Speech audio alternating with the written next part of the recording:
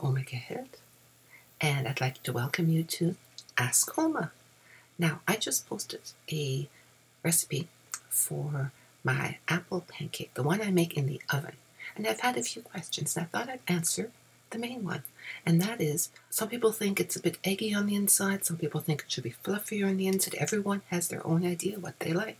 So this is what I do.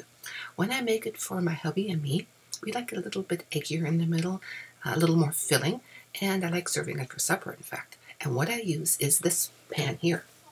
Oh. And it is my 9.5 by 11 pan. Goes in the oven. It's a fantastic pan. It actually comes with a lid. I like this one. And this is the one I use. But when I'm making it for company, the apple pancake, this is what I use. It's a heavy one. This is a Corningware one, right?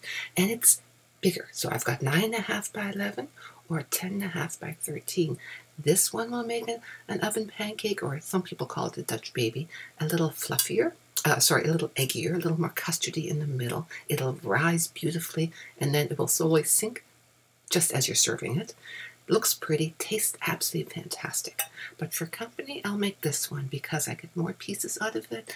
I'll serve this one when the girls come over for, Grandma, Grandpa, Oma, Opa Day, and we'll have this for a late breakfast.